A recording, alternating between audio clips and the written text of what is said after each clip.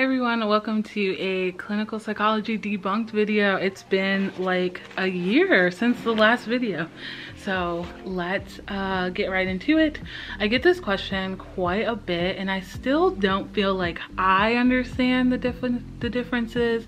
And I feel like the differences are very minuscule between child psychology and pediatric psychology. I feel like in the field there's a lot of like, we want to be our own people and we're doing our own thing, when really there's a lot of overlap in these things. So like, take the differences with a grain of salt. Okay, so they both basically do the same thing. A child psychologist and a pediatric psychologist, they both work with kids and adolescents and even sometimes emerging adults up to like, I would say like age 20. Because what the research has shown is that adolescence doesn't necessarily end at age 18. It continues until emerging adulthood. I feel like there are very minor, minuscule differences between the field, and I really think it varies by person to person. So one person you might ask and they might be like, oh no, I am definitely a pediatric psychologist, and other people that are doing pediatric psychology might also call themselves a child psychologist. It's really like minuscule differences, but I feel like some people are very adamant about it, right? So let's talk about pediatric psychologists first. These are people who work with children and teenagers in the hospital setting. And so I like to think about pediatric psychologists are people who work with children who have like chronic illnesses or chronic diseases that also could use some psychological intervention. So these are things like diabetes, chronic pain, like the work I was doing at St. Louis Children's Hospital, hematology, oncology, so kids with cancer and sickle cell disease, cystic fibrosis are ones that come to mind, craniofacial clinic. I'm trying to think what else.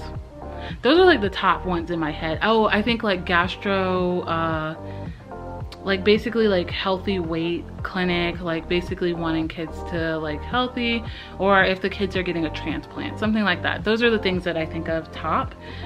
They typically work in a medical setting, so typically attached to a hospital. It's even better if they're attached to a children's hospital. I would consider it like a subspecialty of child psychology. I think of child psychology as this big broad umbrella, and pediatric psychology is like a portion of that.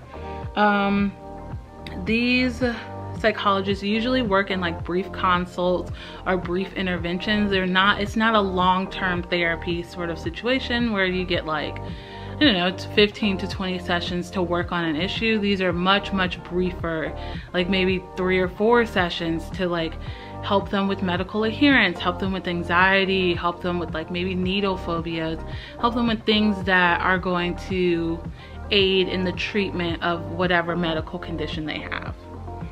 Also, I would say that this under APA, I think Division 54 is pediatric psychology. Now moving on to child psychology, I think of as, like I said, the big umbrella. So I would say any childhood issues, so school, anxiety, depression, ADHD, learning issues, sort of like whatever mental health things you can think of for a child or an adolescent falls under a child psychologist. They don't necessarily have to have the medical diagnosis that like pediatric psychologists typically work with. These child psychologists can work anywhere, so private practice, work in a hospital setting, work in academic medical settings. These aren't like limited places where like a pediatric or a child psychologist can work, but these are like typical places. In schools, child psychologists worked, and so I feel like child psychologists aren't as like restricted, and I also feel like child psychologists, actually no, that's not true, so never mind, forget that thought. These are what I consider longer term treatments. So if you're targeting anxiety, you might do exposures, which take a little bit longer. You might be doing parent training. You might be doing parent-child interaction therapy, which just takes a longer time. So I'm thinking like 15 to 20 sessions for like a child psychologist, typical issues. Now, that's not to say that as a child psychologist, you can't dabble in pediatric psychology if you're like really interested in diabetes or really interested in medical adherence or something like that.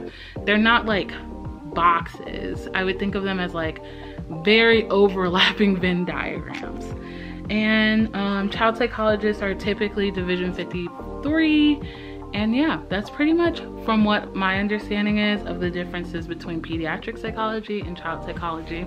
Very minor details, but I think that if you're applying to graduate school and you're like thinking about like what kind of program you want to look at, you want to look at like if you want to be a pediatric psychologist and you want to work in a medical setting, you want to look for people who are doing that kind of work at the schools you're looking to apply to. And the same with internship. Like I wanted a place where I could do both. Like I love pediatric psychology for specific things like chronic pain, like hematology, but I don't like the rest of that stuff. So I wanted a place where I could do those two specific things and also all the child psychology things that I enjoy.